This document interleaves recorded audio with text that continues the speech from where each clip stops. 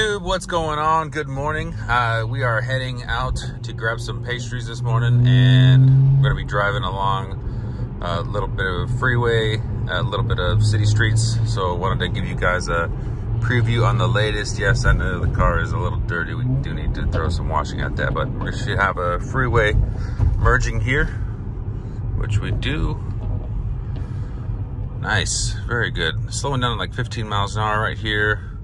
Probably would have gone a little faster than that. It is Saturday morning, so Cars and Coffee is just starting right around the corner at the San Clemente outlets. So there will be lots and lots of vehicles. A little braking here around that corner. Not the smoothest brake-free turn, I guess I would see, but it handled it nonetheless. Got the turn signal on. Beautiful sunny day here in San Clemente, and we see the instrument disclosure has switched over to the highway stack driving. Interesting, I did see a tweet last night from Elon about the 10.7 version being released soon, and I think he tweeted something about should be called version 11 or something like that. So I know there were some questions asked if it was the single stack or not, but he did not reply to that comment. So interesting to see what that looked like. Hopefully we'll get that in the next week or two, and I'll give you some more updates. So we have an exit here. Now traditionally we need to be in the right lane. It'll split into 2 lanes right here shortly. And it always takes the left lane, except until this latest 10.6. It has actually chosen the right lane last time I took this drive. So let's see if it does it again. Because if we stay in the left lane, it's actually not the lane we want to be in, because it's a right turn only, but it turns right into a left lane only, and we want to go straight. So okay, yeah, so it does know that we need to get over, but unfortunately traffic is absolutely horrific right here, so it's not going to let us over. Let's see, is somebody gonna let us over? Nope. So we are screwed again. Let's see here. Nope, didn't work. Oh, you know, I'm just gonna manually take over here because we're gonna have to. All right, well, it tried. It did a little better that time. Last time I drove this route on 10.6.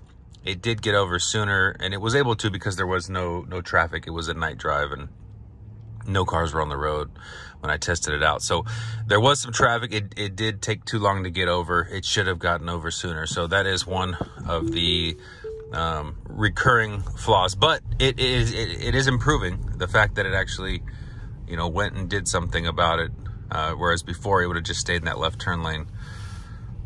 So we're making progress, right? 2 steps forward. In this case, it was about a half a step forward, but so here we are.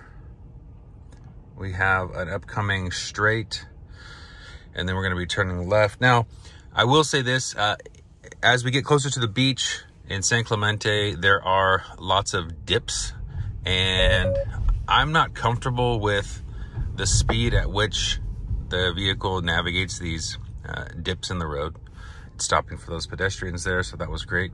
So it's 25 here, but man, it's a little close quartered for me with all the vehicles. So here's one semi dip, and if I just put it to like 15 miles an hour, you know, that's perfectly acceptable to take those dips at. But I wish they integrate slowing for dips into the next update. Elon, if you're out there, and Autopilot team, if that's something you guys could do. So we got a left turn here, stopped at the stop sign perfectly, another dip, but we're going slow enough to where it doesn't matter.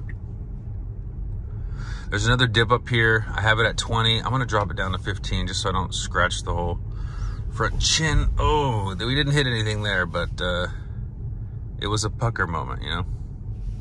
Okay, so here we've got a sign that says dip on the right. Vehicle did not read the sign, so still no dip reading, but I have it at 15 miles an hour. So again, not a huge deal. We can easily take this at 15, no problem. So we got the turn signal on the vehicle. We're turning right, coming up here. We're about to reach our destination. If you are in San Clemente and want some breakfast pastries or some nice little breakfast to go with your morning, definitely head to this place. It's a Chopin Bakery, just opened up. Now we got some braking here, like, oh, okay. Didn't see that person. They were in actually the sunny blind spot, but the Tesla saw that person and it stopped. So that was awesome. Do I need to, okay, now we have a red light, so we're stopped again. That's why we didn't complete the turn. Okay, well, now we're stuck in the crosswalk, so that's definitely not the best place to be stopped. I like the fact that it didn't hit the person trying to cross the street, but at the same time, we are now in a vulnerable position, blocking the crosswalk. So could definitely be a lot worse. There was a huge crowd of people who needed to get by. So we've got a green light and they're just going, screw this guy. Okay, well, we blocked the intersection long enough, the crosswalk long enough. So here's our destination. Here's our Chopin Bakery on the left. So we're gonna try to find a parking spot right now. I'm gonna take over manually. There's a spot right here. Perfect, absolutely perfect. I'm not gonna take that spot. I'm gonna go a little here just because. Why park next to somebody when you don't have to, right? All right, this will do. Well, thanks again for watching, everyone. I appreciate your time. Look forward to see you guys in the next video. Like, subscribe. See you next time. Thanks, guys.